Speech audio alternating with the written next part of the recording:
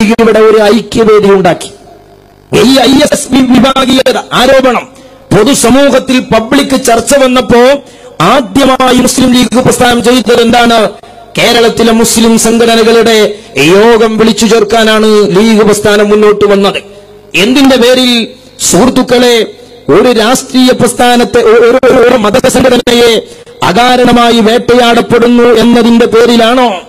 എങ്കിൽ വസ്തുതകൾ വിശകലനം ചെയ്തുകൊണ്ട് വേണ്ടേ അതിലേക്ക് ഇറങ്ങിത്തിരിക്കാൻ? എത്രയെത്ര പ്രതിസന്ധികൾ ഇവിടെ വന്നു, ഞാൻ അതിലേക്ക് പോകുന്നുണ്ട്. ഇവിടെ അതുമായി ബന്ധപ്പെട്ട് ചാനൽ വാർത്തകൾ വീണ്ടും വരികയാണ്. ഇതെല്ലാം റിക്രൂട്ട്മെന്റ് ചെയ്തത് പള്ളിയിലെ മൗലവിയാണ്. എങ്കിൽ തിരോധാനം സംഭവിച്ച മുസ്ലിം ചെറുപ്പക്കാരോ അതും മുഴുവനും മുജാഹിദ് പ്രസ്ഥാനത്തിലെ മെമ്പർമാരാണ്. എന്നിട്ട് രാജ്യത്തെ ചാനലുകൾ പറയുന്നത് എന്താണ്? ഇപ്പോൾ ലീഗും കൂടെ നിൽക്കുന്ന സുന്നികളും ചെറിയൊരു സൗന്ദര്യപ്പണക്കം വന്നു. ആ സൗന്ദര്യപ്പണക്കം എന്താണ്? ലീഗുകാർക്കറിയാം അതൊരു മിഠായി കൊണ്ട് തീരാൻ പറ്റിയ പണക്കമാണ്. ആ പണക്കം ഇവിടെ ISനെ ഉപയോഗപ്പെടുത്തി ഇന്റർനെറ്റ് ഇസ്ലാമിലൂടെ മുജാഹിദ് ചെറുപ്പക്കാർ അതിലേക്ക് ആകർഷിക്കപ്പെട്ടു എന്ന കാരണത്താൽ മുജാഹിദ് പ്രസ്ഥാനത്തിന്റെ ആശയപരമായ സ്വത്വം ഈ രാജ്യത്ത് പൊളിച്ചടക്കപ്പെടുമ്പോൾ മുസ്ലിം കൂട്ടായ്മയുണ്ടാക്കി മുജാഹിദിനെ സംരക്ഷിക്കണം എന്ന നിലപാട് ഈ രാജ്യത്ത് മുസ്ലിം ലീഗ് പ്രസ്ഥാനം എടുക്കുകയാണ്. അത് ചാനലുകളിൽ വാർത്തയായി വരികയാണ്. മീഡിയ വൺ റിപ്പോർട്ട് ചെയ്ത ആ വാർത്ത സാന്ദർഭികമായി ഞാൻ കേൾപ്പിക്കുകയാണ്. ഇസ്ലാമിക് സ്റ്റേറ്റിനെതിരായിട്ടുള്ള പ്രചാരണം നടത്തുമ്പോൾ മുസ്ലിം സംഘടനകൾ പരസ്പരം വിമർശിക്കരുത് എന്ന മുസ്ലിം ലീഗ് നിലപാടിനെ ചൊല്ലി ഇടഞ്ഞു നിൽക്കുന്ന സമസ്ത EK വിഭാഗത്തെ അനുനയിപ്പിക്കാൻ പാണക്കാട് ഇന്ന് ഹൈദരലി ശിഹാബ് തങ്ങളുടെ നേതൃത്വത്തിൽ യോഗം. ISുമായി ബന്ധപ്പെട്ട് കേരളത്തിൽ ഇതുവരെ പിടിയിലായവരിൽ ഒരാൾ ഒഴികെയുള്ളവർ TP അബ്ദുള്ള കോയ മദനി നേതൃത്വം നൽകുന്ന മുജാഹിദ് ഗ്രൂപ്പുമായി ബന്ധമുള്ളവരാണ്.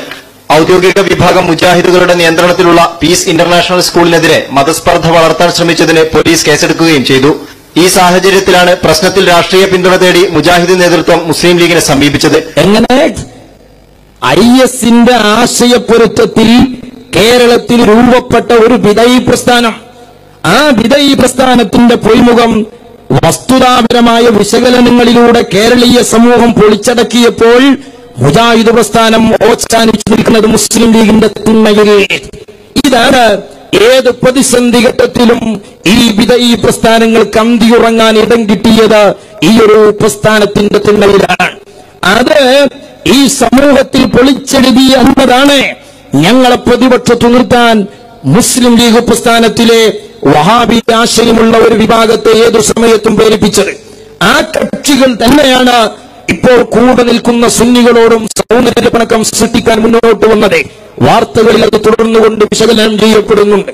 IS വിഷയത്തിൽ മുജാഹിദുകൾക്ക് പ്രതിരോധം തീർക്കാൻ വിവിധ മുസ്ലിം സംഘടനകളുടെ യോഗം മുസ്ലിം ലീഗ് വിളിച്ചെങ്കിലും സമസ്തയുടെ എതിർപ്പ് മൂലം നടന്നില്ല. അതെ, ISുമായി ബന്ധപ്പെട്ട് മുസ്ലിം ലീഗ് വിളിച്ച മുസ്ലിം കൂട്ടായ്മ സുന്നികൾ പങ്കെടുക്കാതെ പരാജയപ്പെട്ടു.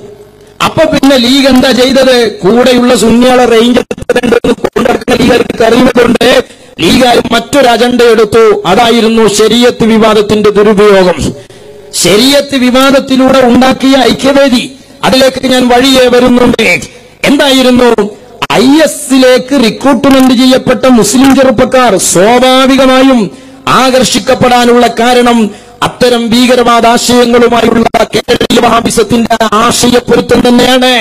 നിലപാടുകളിലും ശൈലിയിലുമുള്ള പൊരുത്തമാണ്. അത് മറച്ചു പിടിക്കാൻ ഈ രാജ്യത്തെ മുസ്ലിം ലീഗിനെ വഹാബികൾ ഉപയോഗപ്പെടുത്തി. അങ്ങനെ വഹാബികൾക്ക് വേണ്ടി മുസ്ലിം കൂട്ടായ്മയെ ദുരുപയോഗം ചെയ്യുകയാണ്. എന്തിന്? ഇനിയും ഇത്തരം പാലായനങ്ങളെ പ്രോത്സാഹിപ്പിക്കുന്ന നിലപാടിലേക്ക് മുസ്ലിം ലീഗ് വരണം. എന്തിന് ഇതിനു വേണ്ടി പണിയെടുക്കണം? സുഹൃത്തുക്കളെ, നിങ്ങൾ ആലോചിച്ചു നോക്ക്. ഇനിയോ അതിന്റെ പേരിൽ അവർക്കിടയിൽ സൗന്ദര്യപ്പണക്കുണ്ടാകുകയാണ്. ISനും സലഫിസത്തിനുമെതിരെ സംഘടന ക്യാമ്പയിൻ നടത്തുന്ന സാഹചര്യത്തിൽ മുജാഹിദുകളെ പിന്തുണയ്ക്കാനാവില്ലെന്നാണ് സമസ്തയുടെ നിലപാട്. സലഫി ആശയം പിന്തുടരുന്ന ലീഗ് നേതാക്കളായ KM ഷാജി, MK മുനീർ എന്നിവർ മുജാഹിദുകളെ പിന്തുണയ്ക്കണമെന്ന ശക്തമായ നിലപാടിലാണ്. എന്നാൽ സമസ്തയെ പിണക്കി മുജാഹിദുകളെ പ്രതിരോധിക്കേണ്ട ആവശ്യമില്ലെന്ന നിലപാടാണ് പാർട്ടിയിൽ മറ്റൊരു വിഭാഗത്തിനുള്ളത്. അതെ, അപ്പൊ പിന്നൊരു മദ്യം പറച്ചിലുണ്ടായി. അതാണ് ഉമ്മാന്റെ തൊള്ളിയിലെ 28 തട്ടെന്ന് പറഞ്ഞത് 14 നിർത്താന്ന് തീരുമാനിച്ചേ. അങ്ങനെയാണ് ശരീഅത്ത് വിവാദത്തിന്റെ പേരിൽ ഒരു ഐക്യം രൂപപ്പെട്ടു വന്നത്. ഞാൻ അതിലേക്ക് വഴിയെ വരുന്നുണ്ട്. സഹോദരന്മാരെ, അത് കൂടെ നിൽക്കുന്ന സുന്നികളുടെ റേഞ്ച് എത്രയെന്ന് അറിയുന്നത് കൊണ്ടാണ്. ആ റേഞ്ചിലല്ല ഞങ്ങളെ പുതിയാപ്പിള ഞങ്ങൾക്ക് നേതൃത്വം നൽകുന്നത് എന്നതുകൊണ്ട് തന്നെയാണ് നിങ്ങളെ ബിരിയാണി ചെമ്പിന്റെ ചുറ്റുഭാഗത്ത് ഞങ്ങളെ പുതിയാപ്പിളയെ കാണാഞ്ഞത് എന്ന് സാന്ദർഭികമായി ഞങ്ങൾ ഓർമ്മപ്പെടുത്തുകയാണ്. സുഹൃത്തുക്കളെ, ഇനി നിങ്ങൾ നോക്ക്, ഇവിടെ പറയുന്നത് എന്താണ്? വഹാബികൾക്കൊരു പ്രതിസന്ധി വന്നപ്പോൾ വഹാബികൾ ഇവിടെ ഭീകരവാദത്തിന്റെ പേരിൽ ചരിത്രത്തിൽ തുല്യതയില്ലാത്ത എങ്ങുമില്ലാത്ത രീതിയിൽ പ്രതിക്കൂട്ടി നിർത്തപ്പെടുമ്പോൾ ആ വഹാബികൾക്ക് മാന്യത നൽകാൻ മുസ്ലിം മുഖ്യധാരയെ, മുസ്ലിം കൂട്ടായ്മയെ ദുരുപയോഗം ചെയ്യുന്ന പരിപാടികൾ ഇനി നിങ്ങൾ നോക്ക്. എന്നാൽ വഹാബികൾ ഈ ഭീകരവാദ ആശയം വരുമ്പോഴും കേരളത്തിൽ അവർ പ്രസംഗിച്ചുകൊണ്ടിരിക്കുന്നത് തീവ്രവാദത്തിന്റെ പിൻബലം സൂഫിസമാണ് എന്നതാണ്. അതുപോലെ മറ്റു ചില ഘട്ടങ്ങളിൽ അവർ പ്രസംഗിച്ചുകൊണ്ടിരിക്കുന്നത് സൂഫികളാണ് സാമ്രാജ്യത്വത്തിന്റെ ഏജന്റുമാർ എന്നാണ്. ഇത് നിർത്തലാക്കാൻ മുസ്ലിം ലീഗിന് കഴിയുന്നില്ല. ഞാൻ നേരത്തെ കേൾപ്പിച്ച ഒരുപാട് ക്ലിപ്പുകൾ, ആ ക്ലിപ്പുകൾ എത്ര അരോചകത്വപരമാണ്. ആ ക്ലിപ്പുകൾ, ആ പ്രസംഗങ്ങൾ ഈ സമുദായത്തിന്റെ നെഞ്ചു പുലർത്തുന്ന ഏറ്റവും വലിയ കോടാലി കൈകളാണ്. എന്നാൽ ഈ ശിർക്കാരോപണം നിർത്തിവെക്കണം എന്ന് പറയാനോ, മുസ്ലിം സമുദായത്തെ ഭിന്നിപ്പിക്കുന്ന ഈ കുഫ്രാരോപണം നിർത്തിവെക്കണമെന്ന് പറയാനോ ഈ രാജ്യത്തൊരു മുസ്ലിം കൂട്ടായ്മ എന്തുകൊണ്ട് ലീഗ് സംഘടിപ്പിക്കുന്നില്ല? ഇത് ഒരജണ്ടയാണ്, ഇതൊരു അജണ്ടയാണ്. ആ അജണ്ടയെ തിരിച്ചറിഞ്ഞ ഉലമാക്കളാണ് ഈ ആദർശ പ്രസ്ഥാനത്തിന് നേതൃത്വം നൽകുന്നത്. സുഹൃത്തുക്കളെ, നിങ്ങൾ ആലോചിച്ചു നോക്ക്, എത്ര ഭീകരമായ ആശയങ്ങൾ. വിശ്വാസികളുടെ ജാറം പൊളിക്കണം, ഇതുപോലെ വിശ്വാസികൾ കാഫറുകളാണ്, അവരെ കൊല്ലണം എന്നിത്യാദി ആശയങ്ങൾ പബ്ലിക് സമൂഹത്തിൽ പച്ചയായി പ്രസംഗിച്ച മൗലവിമാരെ ഒരിക്കലെങ്കിലും തങ്ങളുടെ ആസ്ഥാനത്ത് വിളിച്ചു തിരുത്തിക്കാൻ ഈ സാമുദായിക ഐക്യത്തിന്റെ വക്താക്കൾ തയ്യാറായില്ല. ഇവിടെ ആരെയും വ്യക്തിഹത്യ നടത്തേണ്ട കാര്യം ഞങ്ങൾക്കില്ല. MLA നടത്തിയ കുറെ ചെറുവർത്തമാനങ്ങളുണ്ട്. ഇൻഷാ അല്ലാഹ് അവസാനം ഞാനത് വിശകലനം ചെയ്യുന്നുമുണ്ട്. ഇരിക്കട്ടെ, ഏതായാലും ഒരു MLA ഏർപ്പാട് ഇതായിപ്പോയല്ലോ എന്നതിൽ മാത്രമാണ് നമുക്ക് സങ്കടമുള്ളത്. ഇവിടെ വഹാബികൾ എന്താണ് ചെയ്യുന്നത്? സുന്നികളെ മുസ്ലിം ഐക്യത്തിന്റെ പേരിൽ ഓഫീസുകളിലേക്ക് വിളിച്ചുകൂട്ടിയിട്ട് മദ്യം പറയാൻ മുസ്ലിം ലീഗ് ശ്രമിക്കുമ്പോഴും കേരളത്തിന്റെ തെരുവുകളിൽ സൂഫികളെ സാമ്രാജ്യത്വത്തിന്റെ ഏജന്റുമാരായി വഹാബികൾ ചിത്രീകരിക്കാൻ. ഒരു മുജാഹിദ് മൗലവി പ്രസംഗിക്കാൻ സാമ്രാജ്യത്വം മുസ്ലിമീങ്ങളെ രണ്ടാക്കി വേർതിരിച്ചു, നല്ല മുസ്ലിമും ചീത്ത മുസ്ലിമും. യഥാർത്ഥത്തിൽ അങ്ങനെ രണ്ട് മുസ്ലിമീങ്ങൾ ലോകത്തുണ്ട്. അങ്ങനെ രണ്ട് മുസ്ലിമീങ്ങൾ മാത്രമല്ല, രണ്ടുതരം ഹിന്ദുക്കൾ രാജ്യത്തുണ്ട്, രണ്ടുതരം ക്രൈസ്തവരുണ്ട്. യഥാർത്ഥ വിശ്വാസത്തിന്റെ ധാരയിൽ നിന്ന് അച്ചടക്കത്തോടെ സമാധാനത്തോടെ ജീവിക്കുന്ന മുസ്ലിമീങ്ങളുണ്ട്, അതുപോലെ ഹിന്ദുക്കളുണ്ട്, ക്രൈസ്തവരുണ്ട്, മതവിശ്വാസികളുണ്ട്. എന്നാൽ വിശ്വാസത്തെ അതിഭീകരമായും വൈകാരികമായും അവതരിപ്പിച്ച് നാട്ടിൽ അരാജകത്വം സൃഷ്ടിക്കുന്ന വിശ്വാസികളുമുണ്ട്. ഇതൊരു വസ്തുതയാണ്. എങ്കിൽ ആരായിരിക്കും ആ നല്ല വിശ്വാസികൾ? എന്തുകൊണ്ടാണ് അവർ നല്ല വിശ്വാസികളാകുന്നത് എന്നതുമായി ബന്ധപ്പെട്ട് വഹാബികൾ തെരുവുകളിൽ പറയുന്നത് സാമ്രാജ്യത്വം സൂഫീസത്തെ നല്ല വിശ്വാസികളായി കാണാനുള്ള കാരണം സൂഫികൾ പാരമ്പര്യത്തെ സ്വീകരിച്ചവരാണ്, അവർ പ്രമാണത്തെ സ്വീകരിച്ചവരല്ല. എന്നാൽ സലഫികളെ എന്തുകൊണ്ടാണ് സാമ്രാജ്യത്വം ഭീകരവാദികളായി കാണുന്നത്? അവർ ഖുർആനിൽ നിന്ന് ആശയം സ്വീകരിച്ചു എന്നതുകൊണ്ടാണ്. ഇവിടെ ഭീകരവാദത്തിന്റെ പേരിൽ പൊയ്മുഖം പൊളിച്ചെറിയപ്പെട്ട മുജാഹിദ് പ്രസ്ഥാനത്തിന് കുടപിടിക്കാൻ മുസ്ലിം ഐക്യവേദി വിളിച്ചുകൂട്ടുന്ന ഈ രാഷ്ട്രീയ പ്രസ്ഥാനം അതേ സമയത്ത് തെരുവുകളിൽ സൂഫികളാണ് ഭീകരവാദത്തിന്റെ വക്താക്കളെന്നും അതുപോലെ സൂഫികൾ സാമ്രാജ്യത്വത്തിന്റെ ഏജന്റുമാരാണ് എന്ന് ധ്വനിപ്പിക്കുന്ന രീതിയിലും കേരളത്തിന്റെ കവലകളിൽ മുജാഹിദുകൾ പ്രസംഗിക്കുമ്പോൾ കാമ എന്നുച്ചരിക്കുകയോ അവരെ തിരുത്തുകയോ അവർക്കിടയിൽ ഒരു ഐക്യമുണ്ടാക്കി വിവാദം നിർത്താൻ ആവശ്യപ്പെടുകയോ ചെയ്യാത്തത് ആവർത്തിച്ച് സമുദായത്തിൽ അവരുണ്ടാക്കിയ ഹിഡൻ അജണ്ടയുടെ അടയാളമാണ്. മൗലവി പറയുന്നത് ആ വിശകലനം സൂഫീസത്തെ സാമ്രാജ്യത്വത്തിന്റെ ആളുകളായി ചിത്രീകരിച്ച് മൗലവി പ്രസംഗിക്കുകയാണ്. ഒന്ന് നല്ല മുസ്ലിം, മറ്റേത് ചീത്ത മുസ്ലിം. ആരാണ് നല്ല മുസ്ലിം? നല്ല മുസ്ലിം എന്ന് പറഞ്ഞാൽ സൂഫി മുസ്ലിമാണ്. സൂഫി മുസ്ലിം എന്ന് പറയുമ്പോൾ അയാളുടെ വിശ്വാസങ്ങൾ, അയാളുടെ ആചാരങ്ങൾ, അയാളുടെ അനുഷ്ഠാനങ്ങൾ അയാൾക്ക് നാട്ടുപാരമ്പര്യങ്ങളിൽ നിന്ന് തലമുറ തലമുറയായി കൈമാറി കിട്ടിയതാണ്. അല്ല, വിശുദ്ധ ഖുർആനിൽ നിന്ന് തലമുറ തലമുറയായി കിട്ടിയ പാരമ്പര്യമാണ് ഇസ്ലാം. ഖുർആനിൽ പറഞ്ഞത് ഹദീസുകളിൽ പറഞ്ഞത്, സഹാബിമാർ പറഞ്ഞത് ഒന്നും അയാളുടെ വിഷയമേ അല്ല. അതേ ഞങ്ങളെ വിഷയമുള്ളൂ. ഞങ്ങളെ വിഷയം ഖുർആനുമായി ബന്ധപ്പെട്ട് സ്വഹാബത്തെടുത്ത നിലപാടാണ്, ഇമാമിയങ്ങളെടുത്ത നിലപാടാണ്, 14 നൂറ്റാണ്ടുകാലത്തെ മുസ്ലിമീങ്ങളെടുത്ത നിലപാടാണ്. ആ നിലപാടിൽ ഇസ്ലാമിന്റെ സൗന്ദര്യമുണ്ട്, സാഹോദര്യമുണ്ട്, സൗഹൃദങ്ങളുണ്ട്. ബഹുസ്വര ഇന്ത്യയിലെ മുസ്ലിമീങ്ങൾക്കിടയിൽ ഈ രാജ്യത്ത് ഇസ്ലാം വളർന്നത് ഔലിയാക്കളുടെ കറാമത്തിലൂടെയാണ്. അവരൂതിയ മന്ത്രങ്ങൾ, അവർ നൽകിയ വെള്ളങ്ങൾ, അവരിലൂടെ കണ്ട കറാമത്തുകൾ, ഇതായിരുന്നു ബഹുസ്വര ഇന്ത്യയിൽ ഇസ്ലാമിനെ സ്വീകരിക്കാനും സ്നേഹിക്കാനും വിശ്വസിച്ചവർക്കും വിശ്വസിക്കാത്തവർക്കും അവസരം നൽകിയത്. അതുകൊണ്ട് തന്നെ സൂഫികളായ മുസ്ലിമീങ്ങൾ സമാധാനകാരികളാണ് എന്നത് ഈ ലോകം അനുഭവിച്ചറിഞ്ഞ വസ്തുതയാണ്. മൗലവി പറയുന്നത് അത് സാമ്രാജ്യത്വം നമ്മൾ ഖുർആൻ ഒഴിവാക്കിയതുകൊണ്ട് നമ്മളെ ആളുകളാക്കി ഒപ്പിച്ചതാണ്. സലഫികളെ എന്തുകൊണ്ട് ശത്രുക്കളായി കാണുന്നു? അവർ ഖുർആൻ സ്വീകരിച്ചതുകൊണ്ടാണ്. രണ്ടാമത്തെ മുസ്ലിം ഉണ്ട്. ആ മുസ്ലിമാണ് ചീത്ത മുസ്ലിം അഥവാ ബാഡ് മുസ്ലിം. എന്താണ് ചീത്ത മുസ്ലിം? ചീത്ത മുസ്ലിം എന്ന് പറഞ്ഞാൽ സലഫി മുസ്ലിമാണ്, വഹാബി മുസ്ലിമാണ്. അയാൾ പ്രമാണങ്ങളിലേക്ക് മടങ്ങണമെന്ന് പറയുന്നു, ഖുർആനിലേക്ക് മടങ്ങണമെന്ന് പറയുന്നു, ഹദീസുകളിലേക്ക് മടങ്ങണമെന്ന് പറയുന്നു. ആ മടങ്ങുമ്പോൾ മുസ്ലിമീങ്ങൾക്ക് അവർ ഒരു ഇമാമിനെ കാട്ടിക്കൊടുക്കുന്നില്ല, ഒരു റോൾ മോഡൽ ചൂണ്ടിക്കാണിക്കുന്നില്ല. സ്വതന്ത്രമായി പൂർവീകരെ വെട്ടിക്കളഞ്ഞ് ദുർവ്യാഖ്യാനങ്ങളിലൂടെ ഇസ്ലാം വികലമാക്കിയവരാണ് വഹാബികൾ. അവിടെ ആത്മീയതയില്ല, അതിന്റെ ആർദ്രതയില്ല, അതിന്റെ സാഹോദര്യമില്ല, അതിന്റെ സ്നേഹമില്ല.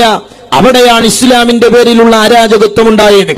ആ അരാജകത്വത്തെ അതിരൂക്ഷമായി മുസ്ലിമീങ്ങൾക്കിടയിൽ അവതരിപ്പിച്ച് ആഭ്യന്തര സംഘർഷം സൃഷ്ടിക്കുന്ന ആഗോള ഭീകരവാദികളോട് ആശയപരമായും നയപരമായും പൊരുത്തപ്പെട്ടു പ്രവർത്തിക്കുന്ന മുജാഹിദ് പ്രസ്ഥാനത്തിനെ രാഷ്ട്രീയപരമായും സാമൂഹ്യപരമായും കൊടപിടിക്കുന്നു എന്ന് മാത്രമല്ല, മുസ്ലിം ലീഗിന്റെ ഉത്തരവാദപ്പെട്ട നേതാക്കൾ, ആ നേതാക്കൾ ലോക മുസ്ലിമീങ്ങളെ ഭീകരവാദികളാക്കാൻ അബൂബക്കറുൽ ബാഗ്ദാദിയെ പോലെയുള്ളവർ ഉയർത്തിക്കൊണ്ടുവന്ന വാദം കേരളീയ മുസ്ലിമീങ്ങൾ 1920 മുതൽ മുഖ്യധാര മുസ്ലിമീങ്ങളെ ഉയർത്തിക്കൊണ്ട് ഭീകരവാദ കുഫ്രിയത്തിലേക്ക് തള്ളിവിടാൻ, കുഫ്ർ ആരോപിക്കാൻ ഉയർത്തിക്കൊണ്ടുവന്ന വാദം പ്രാർത്ഥന അള്ളാഹുവിനോട് മാത്രം എന്നതാണ്.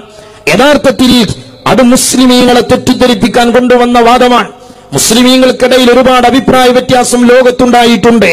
എന്നാൽ ഒരു വ്യക്തിയോ ഒരു പ്രസ്ഥാനമോ ഇന്ന് വരെ ഇസ്ലാമിന്റെ പക്ഷത്തു നിന്നുകൊണ്ട് അള്ളാഹുവിനോട് നൽകുന്ന അർത്ഥന മറ്റൊരാൾക്ക് നൽകാം എന്ന് വാദിച്ച് രംഗപ്രവേശനം ചെയ്തത് ഇസ്ലാമിന്റെ ചരിത്രത്തിൽ ഇന്ന് വരെ ഇല്ല എന്നിരിക്കെ, ഈ വാദം മുസ്ലിമീങ്ങളെ കൊല്ലാനും കൊള്ള ചെയ്യാനും മുതലപഹരിക്കാനും മുസ്ലിം ഭരണകൂടങ്ങളെ സ്ഥാനപുഷ്ടരാക്കാനും വിശുദ്ധ തൗഹീദിനെ ദുർവ്യാഖ്യാനം ചെയ്ത് ഭീകരമായി വഹാബികൾ അവതരിപ്പിച്ച ആശയമാണെങ്കിൽ, ആ ആശയത്തെ വഹാബികൾ ഇവിടെ കടം കൊണ്ടിട്ടുണ്ടെങ്കിൽ, ആ ആശയത്തിന്റെ പേരിൽ മുസ്ലിമീങ്ങളെ കൊല്ലണം എന്ന് എഴുതി വച്ചിട്ടുണ്ടെങ്കിൽ, സുഹൃത്തുക്കളെ, ആ ആശയത്തിന്റെ പേരിൽ മുസ്ലിമീങ്ങളുടെ ആത്മീയ അടയാളങ്ങളായ മഖ്ബറ പൊളിക്കണം എന്ന് മുജാഹിദുകൾ പറഞ്ഞിട്ടുണ്ടെങ്കിൽ, അതേ പ്രാർത്ഥനയെ വെള്ളപൂശി ആ പ്രാർത്ഥനയുടെ പേരിൽ മുസ്ലിമീങ്ങളെ ശിർക്കാക്കുന്നത് ഇസ്ലാമികമല്ല എന്ന് പറഞ്ഞവരെ പ്രതിരോധിക്കുന്ന സുന്നികളെ കൊച്ചാക്കി മുസ്ലിം ലീഗിന്റെ ഉത്തരവാദപ്പെട്ടവർ പ്രസംഗിക്കുകയാണ്.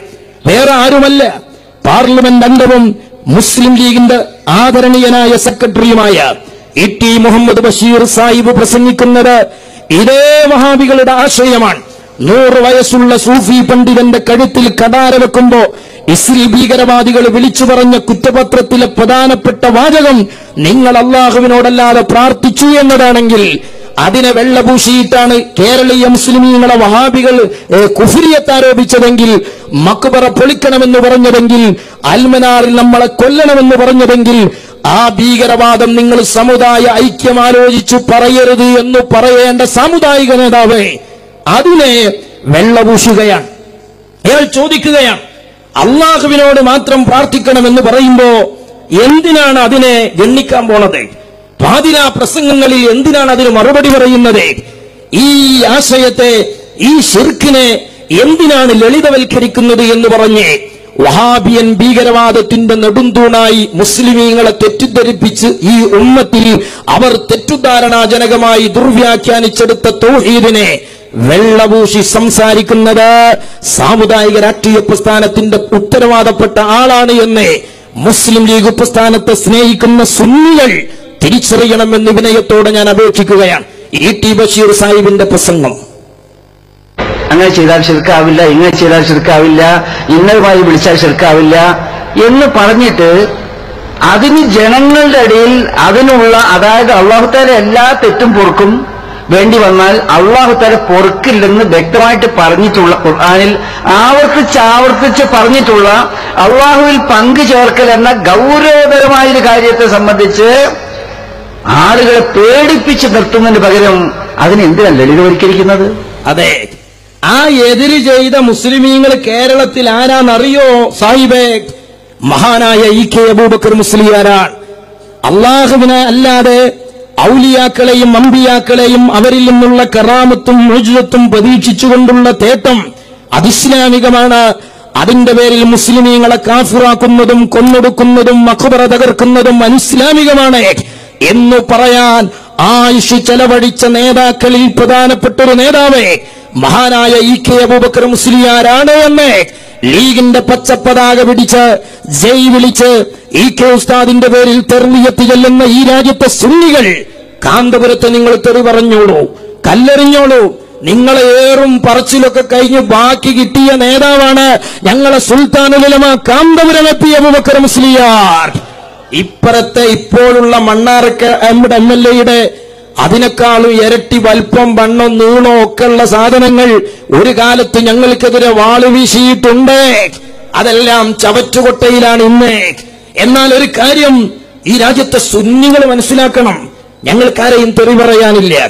ഞങ്ങൾക്കൊരു രാഷ്ട്രീയ പ്രസ്ഥാനത്തോടും യുദ്ധം ചെയ്യേണ്ടതില്ല. കാരണം ഞങ്ങൾ തെരഞ്ഞെടുപ്പ് രാഷ്ട്രീയത്തെ അഭിമുഖീകരിക്കുന്ന ഒരു രാഷ്ട്രീയ പ്രത്യയശാസ്ത്രമല്ല, ഞങ്ങളൊരു പ്രബോധന സംഘമാണ്.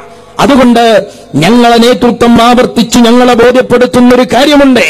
വ്യത്യസ്ത ഘട്ടങ്ങളിൽ വ്യത്യസ്ത രീതികളിൽ രാഷ്ട്രീയ വിവാദങ്ങൾ സമൂഹത്തിൽ ഉണ്ടാകുമ്പോഴും വിനീതരായ ഞങ്ങളോട് ഞങ്ങളെ നേതൃത്വം പറയുന്നത്, രാഷ്ട്രീയ പ്രസ്ഥാനത്തെ കാലാകാലം നമ്മൾ ശത്രുപക്ഷത്ത് നിർത്തേണ്ടതില്ല, ഒരു പാർട്ടിയെയും നിർത്തേണ്ടതില്ല.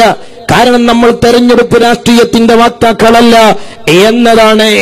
എന്നാൽ ഇത് ആശയപരമായി ഒരു രാഷ്ട്രീയ പ്രസ്ഥാനത്തിന്റെ പേരിൽ മുസ്ലിമീങ്ങൾക്കിടയിൽ ഉണ്ടാക്കിയെടുക്കുന്ന സ്വാധീനം ഈ സമുദായത്തെ കാഫിറാക്കാനും ഈ സമുദായത്തിൽ കുഫ്രാരോപിക്കാനും ഈ സമുദായത്തെ അതിന്റെ പേരിൽ കൊല്ലണമെന്ന് പറയുന്ന വഹാബികൾക്ക് ഓശാന പാടാനും മഹാന്മാരുടെ മക്ബറ പൊളിക്കാൻ വഹാബികൾ ഉയർത്തിക്കൊണ്ടുവന്ന ദുരന്തവാദങ്ങളെ വെള്ളപൂശാനും രാഷ്ട്രീയ പ്രസ്ഥാനത്തിന്റെ പേരിൽ താനുണ്ടാക്കിയ സ്വാധീനങ്ങൾ ദുരുപയോഗം ചെയ്യുമ്പോൾ അതിനെതിരെ കണ്ണടക്കാതിരുന്നതാണ് മഹാനായ കാന്തപുരം ഉസ്താദും അനുയായികളും ചെയ്ത തെറ്റ്. അല്ലാതെ ഞങ്ങൾക്കൊരു ചോന്ത പതാകയോടോ സമ്മിശ്ര പതാകകളോടോ ഒരു പ്രേമവുമില്ലാത്തതുപോലെ ഒരു പച്ചപ്പതാകയോട് ആജീവനാന്ത വെറുപ്പുമില്ല. അത് അറിഞ്ഞവരാണ് ഇവിടെ ഞങ്ങൾക്കെതിരെ ഈ അടുത്ത ദിവസം ചീത്ത പറഞ്ഞുപോയ ബഹുമാന്യനായ ഒരു മുൻ MLA. ആ MLAക്കും അത് കൃത്യമായി ബോധ്യമുള്ളതാണ്, അതനുഭവിച്ചവരാണ്. ഇരിക്കട്ടെ. എന്നാൽ സുഹൃത്തുക്കളെ, ഇവിടെ നിങ്ങൾ നോക്ക്, അയാൾ ആരെയാണ് ഈ കൊച്ചാക്കുന്നത്? ഈ ശിർക്കും തൗഹീദും അറിയാത്ത ആളാണോ? ഒട്ടപ്പുറത്തെ കട്ടപ്പാടത്ത് വാർദ്ധക്യ ജീവിതത്തിലും തൗഹീദ് പഠിപ്പിക്കാൻ മുജാഹിദ് മൗലവിമാരുടെ മുന്നിൽ ആയുസ് ചെലവാക്കിയ ഇ.കെ. അബൂബക്കർ മുസ്ലിയാർ. ഇയാൾക്കറിയുന്ന തൗഹീദ് ഇ.കെ. ഉസ്താദിന് അറിഞ്ഞില്ല, കണ്ണിയത്ത് അഹമ്മദ് മുസ്ലിയാർക്ക് അറിഞ്ഞില്ല. കേരളത്തിൽ ഇന്നുള്ള 80 അംഗ മുശാവറ 2 സമസ്തയിലും കൂട്ടിയാൽ, സമസ്ഥാന കേരള ജംഇയ്യത്തുൽ ഉലമയും ദക്ഷിണ കേരള ജംഇയ്യത്തുൽ ഉലമയും കൂട്ടിയാൽ ആ സംഘടനകളിലെല്ലാമുള്ള ജഗജില്ലികളായ ഉലമാക്കൾക്ക് ഈ ശിർക്കും തൗഹീദും അറിഞ്ഞിട്ടില്ലേ എന്ന് മാന്യദേഹത്തോട് വിനയത്തോടെ ചോദിക്കാൻ. എവിടെയാണ് തകരാറ്? എവിടുന്നാണ് ഏറ്റുമുട്ടൽ ആരംഭിച്ചത്? എന്തുകൊണ്ടാണ് ഈ ആദർശ പ്രസ്ഥാനം മുഖ്യ എതിർപക്ഷത്ത് പ്രതിഷ്ഠിക്കപ്പെട്ടത് എന്ന് വസ്തുതാപരമായി എന്നെ കേൾക്കുന്ന മുസ്ലിമീങ്ങൾ മനസ്സിലാക്കണം. വോട്ട് നിങ്ങൾ ആർക്കോ ചെയ്തോളൂ, കാരണം ഞങ്ങൾ നിങ്ങളുടെ വോട്ട് പ്രതീക്ഷിച്ചുകൊണ്ട് ഇവിടെ പ്രവർത്തിക്കാറില്ല. നിങ്ങൾ രാഷ്ട്രീയത്തിന്റെ കൊടി ഏതോ പിടിച്ചോളൂ. അചഞ്ചലമായ ഇരുത്തടങ്ങളിൽ പാരമ്പര്യമായി നിങ്ങൾ പരിരക്ഷിച്ചു പോരുന്ന വിശ്വാസധാരകളെ രാഷ്ട്രീയ അതിർപ്രസരത്തിന്റെ പേരിൽ കൊന്നുകുടിച്ചോടാൻ ഏത് കോലം കെട്ടികൾ വന്നാലും അവരെ തിരിച്ചറിയണമെന്ന് മാത്രമേ മതപരമായ ബോധ്യത്തിന്റെ പേരിൽ ഞങ്ങൾ ഓർമ്മപ്പെടുത്തുന്നുള്ളൂ. അയാൾ വീണ്ടും ഉലമാക്കൾക്ക് തൗഹീദ് പറഞ്ഞു കൊടുക്കുകയാണ്. അതിനെ ലളിതവൽക്കരിക്കുന്നതിന്റെ ഫലമായി കിട്ടാൻ പോകുന്ന ലാഭം എന്താണ്? നമ്മൾ ഗൗരവമായിട്ട് കാണേണ്ട ഒരു കാര്യമുണ്ട്. അമാനി മൗലവി സാഹിബിന്റെ ഖുർആൻ പരിഭാഷയുടെ ഒരു വ്യാഖ്യാനത്തിൽ ഞാൻ ഈയിടെ വായിച്ചൊരു സംഗതി. സോക്കട് മനസ്സിലായില്ലേ? ഇയാൾക്ക് ഖുർആൻ പഠിക്കാനുള്ളത് അമാനി മൗലവിയാണ്, പക്ഷേ വോട്ട് ചെയ്യാനുള്ളത് ഇ.കെ. ഉസ്താദിന്റെ തഫ്സീർ പഠിച്ച മുഅ്മിനീങ്ങളാണ്. അയാൾക്ക് ഖുർആൻ പഠിക്കാൻ അയാള് വിശ്വസിച്ച പണ്ഡിതൻ അമാനി മൗലവി. എന്നാൽ അയാളെയൊക്കെ നേതാവായി താങ്ങി നടക്കുന്ന മുസ്ലിമീങ്ങൾ ഈ രാജ്യത്ത് ഖുർആൻ പഠിച്ചത് ഇ.കെ. അബൂബക്കർ മുസ്ലിയാരിൽ നിന്ന്. ഇതാണ് പ്രശ്നത്തിന്റെ ഒരു രൂപം. വലിയ ശിർക്കിനെ കുറിച്ചല്ല പേടിക്കേണ്ടത്, ചെറിയ ശിർക്കിനെ കുറിച്ചാണ്. എന്താണ് മൗലവി അതിന്റെ വ്യാഖ്യാനത്തിൽ പറഞ്ഞതെന്ന് ചോദിച്ചാൽ വളരെ നല്ല ഉദാഹരണമാണ്. മൗലവിന്റെ ഭാഷ എന്ന് പറഞ്ഞാൽ ആ കാലത്ത് അമാനി മൗലവി ഖുർആൻ പരിഭാഷ എഴുതിയ കാലത്ത് മൗലവിന്റെ കയ്യിലുണ്ടായിരുന്ന ഭാഷയുടെ ആ സൗന്ദര്യം ഒന്നും ഇന്ന് ആലോചിക്കാൻ കഴിയില്ല. മൗലവി അതിൽ വിശദീകരിക്കുകയാണ്. അതെ, സുന്നി ഉലമാക്കളെ പുസ്തകം ഒന്ന് വായിച്ചു നോക്കണ്ടേ, എന്നാലല്ലേ സൗന്ദര്യം കിട്ടുള്ളൂ. കറുത്ത കൂരിരുട്ട്, മിനുസമുള്ള കറുത്ത തറയിലൂടെ എറുമ്പഴഞ്ഞു വരുന്നത് പോലെ വരുന്ന ശിർക്കിനെയാണ് പേടിക്കേണ്ടതെന്നാണ്. അങ്ങനെ വലിയ ശിർക്കിനെ പേടിക്കേണ്ടതല്ല അർത്ഥം. വേറൊരു പഠിച്ചവരുണ്ടെന്ന് ആരും പറയില്ല, അള്ളാഹിനെ പോലെ വേറെ ഉണ്ടെന്ന് പറയില്ല. എന്നാൽ നിങ്ങൾ അറിയാതെ കൂരിരുട്ടിലൂടെ കറുത്ത പ്രതലത്തിലൂടെ കടന്നു വരുന്ന എറുമ്പിനെ പോലെ, ഇഴഞ്ഞു നീങ്ങുന്ന എറുമ്പിനെ പോലെ വരുന്ന ശിർക്കിനെ പേടിക്കണമെന്ന് പറഞ്ഞ എന്തുകൊണ്ടാണ്? ഇ.ടി. സാഹിബ് ആലോചിച്ചിട്ടുണ്ടോ? 100 വയസ്സുള്ള സൂഫി പണ്ഡിതനെ ഈജിപ്തിൽ ഇസ്ലാം ഭീകരവാദികൾ ബന്ദിയാക്കി കൊല ചെയ്തത് നിങ്ങൾക്കുള്ള ആശങ്കയുടെ അതേ ആശങ്ക കാരണമാണ്. നിങ്ങൾക്കുള്ള ധാരണപ്പശകിന്റെ അതേ കാരണമാണ്. അബൂബക്കറുൽ ബാഗ്ദാദിയെ മുസ്ലിം ലോകത്തിനെതിരെ ആയുധമെടുപ്പിച്ചത് ഏതൊരു ദുർവ്യാഖ്യാനമാണോ, ആ ദുർവ്യാഖ്യാനത്തിന്റെ മുകളിൽ മുജാഹിദുകൾ കെട്ടിപ്പടുത്ത ആദർശവിരുദ്ധ തറയിൽ നിന്നുകൊണ്ടാണ് നിങ്ങളൊക്കെ ഈ സംസാരിക്കുന്നത് എന്ന് മനസ്സിലാക്കണം. അറിയാതെ നിങ്ങളിൽ വഴുതി വീഴുന്ന ഷിർക്കിന്റെ ഗൗരവത്തെക്കുറിച്ച് ജനങ്ങളെ ബോധ്യപ്പെടുത്താൻ വേണ്ടിയാണ്. അങ്ങനെ നിൽക്കുന്ന ഒരു സന്ദർഭത്തിൽ അത്രയും പേടിപ്പിച്ചു നിർത്തേണ്ട ഒരു സംഗതിയിൽ ലളിതവൽക്കരിച്ചുകൊണ്ട് എന്തിനാണ് പാവപ്പെട്ടവരെ വഴിതെറ്റിക്കാൻ ശ്രമിക്കുന്നത്? ആരാണ് ഈ വഴിതെറ്റിക്കുന്നവർ? കേരളത്തിലെ ചേളാരി ആസ്ഥാനമായി പ്രവർത്തിക്കുന്ന സമസ്ത കേരള ജംഇയ്യത്തുൽ ഉലമയുടെ 40 അംഗ മുശാവറ, അതല്ലേ ഈ സമുദായത്തെ വഴിതെറ്റിക്കുന്ന ഒരു വിഭാഗം. ഞങ്ങളെ വിടി, ഞങ്ങൾ ഏതായാലും ഇങ്ങനെ തന്നെ, അത് തല്ലണ്ടമ്മാമ, നിങ്ങൾ തച്ചാ ഞങ്ങളിപ്പോ തൽക്കാലം നന്നാവൂല, അത്രേ പറയാനുള്ളൂ. കാരണം നിങ്ങളെ തല്ലൊക്കെ ഞങ്ങൾക്ക് കൊണ്ട് പരിചയിക്കണം. ഇനിയിപ്പോ പണ്ട് തച്ച അത്ര പടിയും തമ്മൊന്നും നിങ്ങൾക്കില്ല. എന്റെ നേരത്തെ ഇവിടെ കാസിം സാഹിബ് ഓർമ്മിപ്പിച്ചു, അന്ന് കൊള്ളാനുള്ളത് ഞങ്ങൾ രണ്ടാളേനി, ഇപ്പൊ എന്തായാലും കൊള്ളാൻ ഞങ്ങൾ കുറെ ആൾക്കാരുണ്ട് എന്ന് കരുതി നിങ്ങൾ വെച്ച ബോർഡ് ഞങ്ങൾ കട്ടുകൊണ്ടുപോയില്ല, അത് ഞങ്ങൾ പഠിച്ചിട്ടില്ല. അതേ സമയത്ത് സ്വന്തം ബോർഡ് ആരാണ് കട്ടുകൊണ്ടുപോയത് എന്നറിയാൻ നിങ്ങൾ നിങ്ങളുടെ മീറ്റിംഗ് വിളിക്കണം, എന്നിട്ട് ലൈറ്റ് ഓഫ് ആക്കിയിട്ട് ചർച്ച ചെയ്യണം. എന്നാൽ ആരെങ്കിലും ഇരുട്ടിന്റെ മറവിൽ നിന്ന് വിളിച്ചു പറഞ്ഞേക്കാം. അങ്ങനെ സ്വന്തം പോസ്റ്റർ കീറി, രാവിലെ ഒട്ടിച്ച് രാത്രി കീറി, പിറ്റേ ദിവസം പ്രതിഷേധ പ്രകടനം നടത്തി, അവസാനം പോലീസ് അന്വേഷിച്ചപ്പോ അവർ തന്നെ പിടികൂടപ്പെട്ടത് കേരളത്തിന്റെ ചരിത്രത്തിലുണ്ട്. പള്ളിയും മദ്രസയും കത്തിച്ച്, ആ കത്തിച്ച മദ്രസക്ക് ആദ്യമായി തീ കൊളുത്തിയത് സ്വന്തം മദ്രസയിലെ, സ്വന്തം മഹല്ലിലെ ഖതീബാണ് എന്നും, കത്തിക്കൊണ്ടിരിക്കുന്ന മദ്രസയിലേക്ക് വിരൽ ചൂണ്ടിയിട്ട് പള്ളികളിൽ നിന്ന് വിളിച്ചുകൂവിയത് ഏപ്പിക്കാര് മദ്രസ കത്തിച്ചിട്ടുണ്ട് എന്നാണ്. ഇതൊക്കെ പഴകിപ്പുളിച്ച പരിപാടികളാണ് എന്നേ പറയാനുള്ളൂ. അന്തസ്സായി നിങ്ങളുടെ ഒരു കൊടിയോ ബോർഡോ ഈ രാജ്യത്തിന് ഇന്നാരെങ്കിലും കട്ടുകൊണ്ടുപോയിട്ടുണ്ടെങ്കിൽ, ആണത്തമുണ്ടെങ്കിൽ തൊട്ടടുത്ത പോലീസ് സ്റ്റേഷനിൽ തന്റെ ഇടത്തോടെ കേസ് കൊടുക്കാൻ ഞാൻ വെല്ലുവിളിക്കുകയാണ്. പ്രതികൾ പിടികൂടപ്പെടട്ടെ, എന്നിട്ടുണ്ട് ഓൽക്ക് ഞങ്ങളൊരു പൂമാലിട്ട് കൊടുക്കാനേ. ഞങ്ങൾ ഇതുപോലെ തന്റെ ഇടമുള്ള ഒരു നിലപാട് നിങ്ങൾ എടുക്കി, ഒരു നിലപാട്. ഇതൊക്കെ കുറെ കണ്ടതാ കേരളത്തിലെ ജനങ്ങൾ. അവനാന്റെ കൊടിയും ബോർഡും പോയാൽ അതിന് പോലീസ് സ്റ്റേഷനിലല്ലേ പോണ്ടിയത്? കണ്ണു കുറുമ്പാട് ഞങ്ങൾ വേറെ എവിടെയെങ്കിലും ഊതാൻ നടന്നിട്ട് കാര്യമുണ്ടോ? നിങ്ങൾ എന്തിന് വേറെ എവിടെയെങ്കിലും ഊതണേ? സഹോദരന്മാരെ, നിങ്ങൾ നോക്ക്, ഇതൊന്നും ചെലവാവൂല. ഇനിയോ നിങ്ങൾ അറിയണം, അയാൾ തുടർന്നുകൊണ്ട് തൗഹീദ് പറഞ്ഞു കൊടുക്കാൻ. ഏത് തൗഹീദ്? ലോക മുസ്ലിമീങ്ങളെ കുഫ്റിന്റെ പക്ഷത്ത് നിർത്തി നിർദാക്ഷിണ്യം കൊന്നൊടുക്കാൻ അബൂബക്കറുൽ ബാഗ്ദാദിയെ പ്രചോദിപ്പിച്ച മുഹമ്മദ് അബ്ദുൽ വഹാബിന്റെ തൗഹീദ് 1920 മുതൽ എപിയും ഇകെയും കെ.വി. കൂറ്റനാടും അവരെ പിന്തുണർച്ചവരും ഇന്നക്കും ലമുശ്രിക്കൂൻ എന്ന് പച്ചയായി എഴുതിവിടാൻ കേരളത്തിലെ മുജാഹിദുകളെ പ്രചോദിപ്പിച്ച ദുർവ്യാഖ്യാനം ചെയ്യപ്പെട്ട തൗഹീദ്, അത്തൗഹീദ് തനിക്ക് പൊതുരംഗത്ത് പ്രവർത്തിച്ചുണ്ടായ വിശ്വാസികളായ സുന്നികളായ അണികളാൽ താൻ ഉണ്ടാക്കിയെടുത്ത സ്വാധീനം ദുരുപയോഗം ചെയ്ത് ഈ സമുദായത്തിൽ വിളിച്ചു പറയുകയാണ് അദ്ദേഹം. അപ്പൊ വലിയ വലിയ മത രംഗത്തുള്ള ആളുകൾ വലിയ വലിയ പ്രസംഗപീഠത്തിൽ നിന്ന് അതൊന്നും സാരമില്ല, അങ്ങനെ വിളിച്ചാൽ ശരിയാ, കുഴപ്പമില്ല, ഇങ്ങനെ പറഞ്ഞാൽ കുഴപ്പമില്ല എന്ന് പറഞ്ഞുകൊണ്ട് മനുഷ്യ മനസ്സുകളിൽ ഉണ്ടാകുന്ന ഈ ശിർക്കിനെ കുറിച്ചുള്ള പേടിയെ ലളിതവൽക്കരിക്കുന്നതിന് പിന്നിലുണ്ടാകുന്ന തെറ്റായ പ്രവണതയെ തിരിച്ചറിയാൻ കഴിയണമെന്നതാണ് ഈ കാലഘട്ടത്തിലെ ഏറ്റവും വലിയ ചാലഞ്ച്. ആർക്കാണ് അതറിയേണ്ടത്? കൊട്ടപ്പുറത്ത് എ.പി. അബ്ദുൽ ഖാദർ മൗലവിയോടടക്കം ജീവിതത്തിൽ ഒരുപാട് പ്രാവശ്യം ഈ തൗഹീദിന് വേണ്ടി വഹാബികളോട് ഖണ്ഡനം നടത്തിയ ഇ.കെ. അബൂബക്കർ മുസ്ലിയാർക്ക്, കണ്ണിയത്ത് അഹമ്മദ് മുസ്ലിയാർക്ക്, പതി അബ്ദുൽ ഖാദർ മുസ്ലിയാർക്ക് ആർക്കാണിതറിയേണ്ടത്?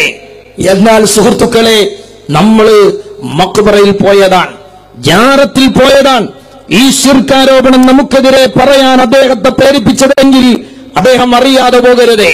കേരളത്തിൽ 25-ലധികം പ്രാവശ്യം ഹജ്ജ് ചെയ്ത മഹാനാണ് സയ്യിദ് അബ്ദുറഹ്മാൻ ബാഫക്കി തങ്ങൾ. ആ ബാഫക്കി തങ്ങളുടെ വിയർപ്പിന്റെ സുഗന്ധത്തിലാണ് ഈ ഹരിത പതാക മലബാറിൽ പാറിക്കളിക്കുന്നത്.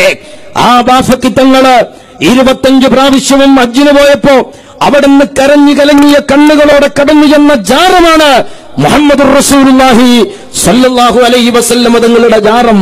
അവിടത്തെ പരിശുദ്ധ മണ്ണിൽ അന്തിയുറങ്ങണമെന്ന് അഭിലഷിച്ച് ആഗ്രഹ സാഫല്യത്തോടെ വിശുദ്ധ ഹറമിൽ വിശ്വാസി ചൈതന്യത്തിൽ അന്തിയുറങ്ങുന്ന മഹാനാണ് സയ്യിദ് അബ്ദുറഹ്മാൻ ബാഫക്കി തങ്ങൾ. ഈട്ടി മനസ്സിലാക്കിയ ശിർക്കും തൗഹീദും ബാഫക്കി തങ്ങൾ മനസ്സിലാക്കിയിട്ടില്ല, പൂക്കോയ തങ്ങൾ മനസ്സിലാക്കിയിട്ടില്ല. മമ്പുറം ചമ്മാട് റോട്ടിലൂടെ തന്റെ വണ്ടിയിൽ കടന്നു പോകുമ്പോ മമ്പുറത്തോരുടെ മക്കാമിൽ ചെന്നുകൊണ്ട് സിയാറത്ത് ചെയ്യുകയും ഇടതേടുകയും ചെയ്യാതെ മുസ്ലിം ലീഗ് പ്രസ്ഥാനത്തിന്റെ ഹരിത പതാക മലബാറിൽ ഉയർത്തിക്കെട്ടാൻ കഠിനാധ്വാനം ചെയ്ത പൂക്കോയത്തങ്ങൾ, ആ പൂക്കോയത്തങ്ങളുടെയും ബാഫക്കിത്തങ്ങളുടെയും സുഗന്ധത്തിന്റെ സൗന്ദര്യത്തിലാണ് ഡൽഹിയിലെ ലോക്സഭാ അകത്തളങ്ങളിൽ AC റൂമിൽ അങ്ങിരിക്കുന്നത് എന്നോർത്തെങ്കിലും ഈ ഷിർക്കിന്റെ ആരോപണമെങ്കിലും നിങ്ങൾക്ക് ഒഴിവാക്കിക്കൂടെ? ഷിർക്ക് എന്ന് പറഞ്ഞാൽ വിശ്വാസമാണ് ചോദ്യം ചെയ്യപ്പെടുന്നത്, തൗഹീദാണ് ചോദ്യം ചെയ്യപ്പെടുന്നത്. എന്നാൽ നോക്കൂ മുസ്ലിമീങ്ങളെ, മമ്പുറത്തും CM മക്കാമിലും പോകുന്ന മുസ്ലിമീങ്ങൾ അള്ളാഹുവിനെ അല്ല ആരാധിക്കുന്ന, അള്ളാഹുവിനെയാണ് ആരാധിക്കുന്നത് എന്നറിയാത്ത അമുസ്ലിമീങ്ങൾ പോലും ഈ രാജ്യത്തില്ല. ഉണ്ടോ? ഈ രാജ്യത്ത് മക്കാമുകളിൽ പോകുന്ന ഏറ്റവും പടുജാഹിലായ മുസ്ലിമിനോട് പോലും അള്ളാഹുവിന് സമാനമായ എന്തെങ്കിലും ആ ജാറത്തിലുണ്ടോ എന്ന് ചോദിച്ചാൽ ആ സഹോദരൻ നിഷ്കളങ്കമായി വൈകാരികമായി പറയുന്ന മറുപടി ലാ ഇലാഹ ഇല്ലല്ലാഹ് എന്നതാണ്. അത് നമുക്കറിയാം, ലോകത്തിനറിയാം. നമ്മുടെ നാട്ടില് മമ്പറന്തങ്ങളെ വിളിക്കുകയും മഖ്ബറയിൽ പോവുകയും നേർച്ച നടത്തുകയും ചെയ്യുന്നത് കണ്ടു പരിശീലിച്ച ഈ രാജ്യത്തെ ഹിന്ദുക്കൾക്കറിയാം. അതുകൊണ്ട് തന്നെ E.T. ബഷീർ സാഹിബിനുള്ള മറുപടി മുസ്ലിമീങ്ങളുടെ പക്ഷത്തിൽ നിന്നാകണമെന്നില്ല. P. സുരേന്ദ്രൻ എന്ന മുസ്ലിം സഹോദരൻ പറഞ്ഞു കൊടുക്കുന്നുണ്ട്, എന്തിനാണ് മുസ്ലിമീങ്ങൾ മമ്പറന്തങ്ങളെ വിളിക്കുന്നത് എന്ന് അയാളെ ഭാഷയിലും വിവരത്തിലും അയാൾ വിശദീകരിച്ചു കൊടുക്കാൻ എന്നുള്ളതാണ്. ഇത് ആരാധനയുടേതല്ല. പലരും തെറ്റിദ്ധരിക്കും, മമ്പറത്തു തങ്ങളെ എന്ന് വിളിക്കുന്ന സമയത്ത് തങ്ങളെ ദൈവമായി തെറ്റിദ്ധരിച്ച് ആരാധിക്കുകയാണോ എന്ന് തെറ്റിദ്ധരിക്കും. അങ്ങനെയല്ല. നമ്മുടെ ഉപ്പയും ഉമ്മയുമെല്ലാം നാം സ്നേഹത്തോടെ സ്മരിക്കുന്നത് അവരെ ആരാധിക്കുന്നത് കൊണ്ടല്ല, സ്നേഹിക്കുന്നത് കൊണ്ടാണ് എന്ന് മനസ്സിലാക്കാനുള്ള വിവേകമെങ്കിലും നമുക്ക് വേണം. അങ്ങനെ ആ വിവേകെങ്കിലും ഈട്ടിക്ക് വേണമെന്നാ പറയണേ. സ്നേഹിക്കുന്നവരെ നാം ചിന്തിക്കുന്ന സമയത്ത് ആ സ്നേഹത്തിന്റെ ഉത്തേജനത്തോടുകൂടി നാം പ്രിയങ്കരനായ സർവശക്തനായ ദൈവത്തിലേക്ക്, അള്ളാഹുവിലേക്ക് അടുക്കുകയാണ് എന്നതാണ് അതിന്റെ യഥാർത്ഥത്തിലുള്ള സത്യം. അതുകൊണ്ടാണ് നാം മമ്പറത്തെ തങ്ങളെ എന്ന് വിളിക്കുന്നത്. ഇവിടെ സുരേന്ദ്രൻ ആത്മീയ പണ്ഡിതന്മാരുടെ നെതല് കണ്ട് അനുഭവിച്ചു എന്നതാണ് അദ്ദേഹത്തിന്റെ അറിവിന്റെ കാതൽ. എന്നാൽ അതുപോലും അനുഭവിക്കാൻ കഴിഞ്ഞില്ല. അമാനി മൗലവിയെ തഖ്ലീദ് ചെയ്തു എന്നതാണ് E.T. ബഷീർ സാഹിബിന് പറ്റിയ അബദ്ധം. ഞങ്ങളിവിടെ റോഡിന്റെ വികസനം പറയേണ്ടതില്ല, ഞങ്ങൾക്കിവിടെ വെള്ളവും വെളിച്ചവും പറയേണ്ടതില്ല. രാഷ്ട്രീയ അജണ്ടകൾ വെച്ചുകൊണ്ട് ഏതെങ്കിലും ഒരു രാഷ്ട്രീയ പ്രസ്ഥാനത്തോട് യുദ്ധം ചെയ്യേണ്ട അവസ്ഥയും ഞങ്ങളിലില്ല. ആശയപരമായി ഞങ്ങളെ ക്ഷീണിപ്പിക്കാൻ ആര് അധ്വാനിച്ചാലും അവരെ നയപരമായും ആദർശപരമായും ഞങ്ങൾ വരച്ചു കാട്ടുകയാണ്. ഇനി ഇ.ടി. ബഷീർ സാഹിബിനെ വല്ലാതെ വേദനിപ്പിച്ച വേറൊന്ന് സമൂഹത്തിൽ വളർന്നുകൊണ്ടിരിക്കുന്ന ഭക്തി പ്രസ്ഥാനമാണ്. അതുപോലെ വിറ്റഴിക്കപ്പെടുന്ന ഭക്തി ചിഹ്നങ്ങളാണ്. അതും അയാൾ തുടർന്നുകൊണ്ട് വിശദീകരിക്കുന്നുണ്ട്. അതുതന്നെയാണ് പുതിയ തലമുറ ഗൗരവമായി ഏറ്റെടുക്കേണ്ട പ്രശ്നമെന്ന് ഞാൻ നിങ്ങളുടെ മുമ്പിൽ സൂചിപ്പിക്കുകയാണ്. ആ നിലയിലുള്ള പ്രവർത്തന ഒരു ഭാഗത്ത് അതെ, അങ്ങനെ ഈ ശിർക്കൻ വാദങ്ങൾ മുസ്ലിം ചെറുപ്പക്കാർ ഗൗരവതരമായി ഏറ്റെടുത്തപ്പോഴാണ് സിറിയയിലേക്കുള്ള തിരോധാനം സംഭവിച്ചത്. മറ്റൊരു ഭാഗത്ത് എന്താണ്? ലോകത്തിലെ ഏറ്റവും ലാഭമുള്ള വ്യവസായം ഭക്തി വ്യവസായമാണ്. ഇൻവെസ്റ്റ്മെന്റ് വേണ്ട, ഇൻവെസ്റ്റ്മെന്റ് ആവശ്യമില്ലാതെ വമ്പിച്ച തോതിൽ റിട്ടേൺ ഉണ്ടാക്കാവുന്ന മോസ്റ്റ് പ്രോഫിറ്റബിൾ ബിസിനസ് എന്ന് പറയാവുന്ന സംഗതിയാണ് ഭക്തി പ്രസ്ഥാനം എന്ന് പറയും. അതെ, അദ്ദേഹം കാണുന്ന രണ്ടാമത്തെ ഒരു പ്രതിസന്ധി സമൂഹത്തിലെ ഭക്തി പ്രസ്ഥാനമാണ്. വിനയത്തോടെ ഞാൻ ചോദിക്കട്ടെ, അങ്ങനെ ഭക്തി പ്രസ്ഥാനത്തിന്റെ അഡ്രസ്സിൽ ഈ കേരളത്തിൽ വളരുന്ന ഏറ്റവും ഒന്നാമത്തെ രാഷ്ട്രീയ സംഘടന ഏതാണ്? അത് ഇന്ത്യൻ യൂണിയൻ മുസ്ലിം ലീഗാണ്. അല്ലെന്ന് തെളിയിക്കണമെങ്കിൽ നിങ്ങൾ ഒരു 5 വർഷത്തേക്ക് പാണക്കാട് കുടുംബത്തെ മുസ്ലിം ലീഗിന്റെ അധ്യക്ഷ പദവിയിൽ നിന്ന് മാറ്റിവെച്ച് നിങ്ങൾ ഈ രാജ്യത്ത് മറ്റു രാഷ്ട്രീയ പ്രസ്ഥാനങ്ങളെ പോലെ പ്രവർത്തിക്കും. ഭക്തി പ്രസ്ഥാനം, ആ ഭക്തി പ്രസ്ഥാനത്തിന്റെ പേരിൽ തന്നെയാണ് മുസ്ലിം ലീഗ് പ്രസ്ഥാനം വളരുന്നത്. ആ ആത്മീയ നായകന്മാരെ മുമ്പിൽ വെച്ചുകൊണ്ടാണ് മുസ്ലിം ലീഗ് പ്രസ്ഥാനം വളരുന്നത്. ഭക്തി പ്രസ്ഥാനത്തിന് സമൂഹത്തിൽ ഉണ്ടാക്കിയെടുക്കാൻ കഴിയുന്ന വിളവെടുപ്പ് ഏറ്റവും കൂടുതൽ കണ്ടവരും അനുഭവിച്ചവരും ഉപയോഗപ്പെടുത്തിയവരുമാണ് മുസ്ലിം ലീഗ് രാഷ്ട്രീയ പ്രസ്ഥാനത്തിന്റെ ആ ആളുകൾ. ഇനി അദ്ദേഹം പറയുന്നത് അതുമായി ബന്ധപ്പെട്ട ചിലതുകൂടിയാണ്. അതിന്റെ പേരിൽ എന്തൊക്കെ കാട്ടിക്കൂട്ടുന്നവിടെ? മതത്തിന്റെ വലിയ വലിയ പണ്ഡിതന്മാരാണെന്ന് പറയുന്ന ആളുകൾ അതിന്റെ പുറത്ത് ഒരുപാട് വിവാദങ്ങൾ രാജ്യത്ത് ഉണ്ടാക്കിക്കൊണ്ടേയിരിക്കുന്നു. എത്ര ദിനരാത്രങ്ങളാണ് ഇതിനെ സംബന്ധിച്ച ചർച്ചകൾ നമ്മുടെ രാജ്യത്ത് നടക്കുന്നത്? എത്ര എനർജിയാണ് നഷ്ടപ്പെടുത്തുന്നത്? അതെ, മുജാഹിദുകൾ മഹാന്മാരുടെ ഇസ്തിഗാസയും തവസ്സുലും ശിർക്കാന്ന് പറയുമ്പോൾ മറുപടി പറഞ്ഞ് എനർജി കളയരുത്, സമയം കളയരുത്, പാതിരാവെന്ന് പറയരുത്. വഹാബികളുടെ ഈ ക്യാമ്പയിന് നേരെ കണ്ണടച്ച് മുസ്ലിമീങ്ങൾ ഇരുന്നോളണം എന്നാണ് ഇവർ നൽകുന്ന നിർദ്ദേശം. എത്ര പത്രത്തിന്റെ കോളങ്ങളാണ് ഈ വിവാദങ്ങൾ പറഞ്ഞുകൊണ്ട് ഇവിടെ ഇതാക്കുന്നത്? പണ്ട് പിന്നെ പുസ്തകങ്ങളൊക്കെ ഉണ്ടായിരുന്നില്ല മലയാളത്തില് മതത്തിന്റെ കാര്യങ്ങൾ. എന്റെ വാപ്പ മാഷായിരുന്നു.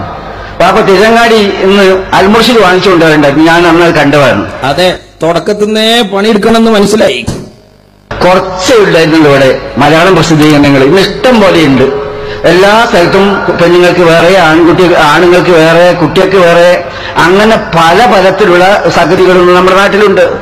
പക്ഷെ ഇതിലൂടെയൊക്കെ തന്നെ എന്തിനാണ് ഈ എനർജി? ഇത് ഒരു മുജാഹിദ് മൗലവിയുടെ ക്ലിപ്പല്ല.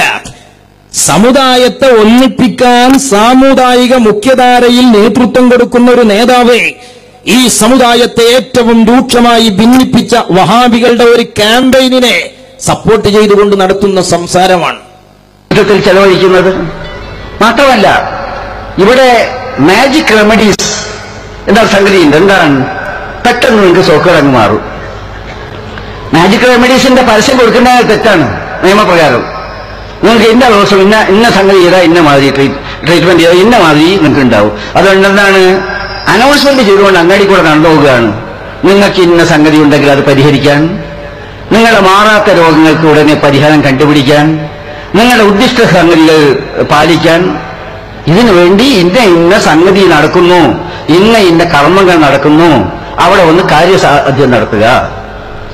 എത്ര തെറ്റാണ്! അതെ, ആ തെറ്റിന്റെ സാധ്യത കേരളത്തിൽ ഏറ്റവും ഉപയോഗപ്പെടുത്തുന്ന ഒരു ചാനൽ ഏതാ? നിങ്ങൾ ദർശന ചാനൽ. ആ ചാനലിൽ നൽകപ്പെടുന്ന പല പരസ്യങ്ങൾ, അതിൽ ശംഖിന്റെ പരസ്യമുണ്ട്, ഏലസിന്റെ പരസ്യമുണ്ട്. കൂട്ടത്തിൽ ഇത്തരം വിപണന സാധ്യത, അദ്ദേഹത്തിന്റെ ഭാഷയിൽ പറയാണ്, വിപണന സാധ്യത വെച്ചുകൊണ്ട് ദർശന ചാനൽ നടത്തുന്ന ഒരു പരസ്യം അള്ളാഹുവിന്റെ ഹബീബിന്റെ നഅ്ലെ മുബാറക്കിന്റെ ചിത്രവുമായി ബന്ധപ്പെട്ട പരസ്യം. ഇതൊക്കെ ആർക്കെതിരെയാണ്? തന്നെ താനാക്കി താങ്ങി നിർത്തുന്ന സ്വന്തം അനുയായികളുടെ നെഞ്ചകത്തിലല്ലേ ഇയാൾ ഈ ആദർശപരമായ കോടാലിപ്പണി ചെയ്യുന്നത്? ദർശന ചാനലിൽ വരുന്ന ആ ഒറ്റമൂലി പരസ്യങ്ങൾ نهل مبارك. يا مكة يا مكة يا حرما أشجانا. സല്ലല്ലാഹു അലൈഹി വസല്ലമ തങ്ങളുടെ ചെരുപ്പിന്റെ രൂപം വരച്ചത് 6 രീതിയിലാണ്. അതിൽ ഏറ്റവും ബലപ്പെട്ടത് പ്രബലമായത് 2 സല്ലല്ലാഹു അലൈഹി വസല്ലമ തങ്ങളിലേക്ക് ഇതിന്റെ പരമ്പര എത്തിപ്പെട്ടതായിട്ട് ചരിത്ര ഗ്രന്ഥങ്ങളിൽ മഹാന്മാർ വിശദീകരിക്കുന്നുണ്ട്. അതെ, അള്ളാഹുവിന്റെ ഹബീബിന്റെ നഅ്ല് മുബാറക്കിന്റെ ഫോട്ടോ അത് പുണ്യമുള്ളതാണ്, അത് ബറക്കത്തുള്ളതാണ്, വിശ്വാസികൾ ആദരിക്കുകയും സ്നേഹിക്കുകയും ചെയ്യുന്നതാണ്. അതിന്റെ പരസ്യത്. എന്നാൽ ഫോട്ടോ അല്ല, ഒറിജിനൽ കേശമാണ് കാന്തപുരം ഉസ്താദ് കൊണ്ടു നടക്കുന്നത് എന്ന് വിശ്വസിക്കുന്നൊരു സുന്നി ഒരു ചാനലിലും പരസ്യം ചെയ്യാതെ ആയിരങ്ങൾ അവിടെ തടിച്ചുകൂടുമ്പോൾ ആ ബർക്കത്തെടുക്കുന്ന പണിയെ ഇവിടെ വന്ന് മണ്ണാറക്കട്ടമല്ല കുതിര കയറാൻ, അല്ലേ? കുതിര കയറാൻ ഒരു MLA ക്ക് എന്തൊക്കെ ഏർപ്പാടുണ്ടാവും.